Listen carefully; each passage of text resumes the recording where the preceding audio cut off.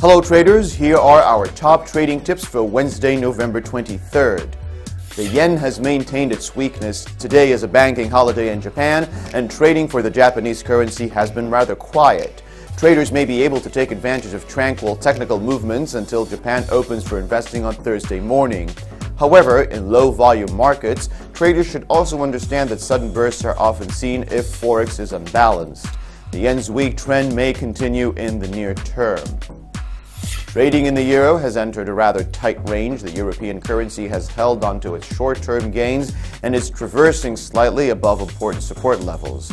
There will be purchasing managers' index readings from Germany and France today. However, because of the ensuing U.S. holiday tomorrow, trading volumes may begin to drop off dramatically in the next 24 hours and cause sudden volatility. Crude oil continued to gently rise in value on Tuesday. Trading in the commodity has seen a rather steady and calm upward movement.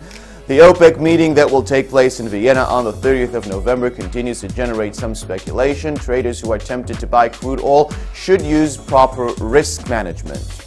Thank you for watching. Have a great trading day.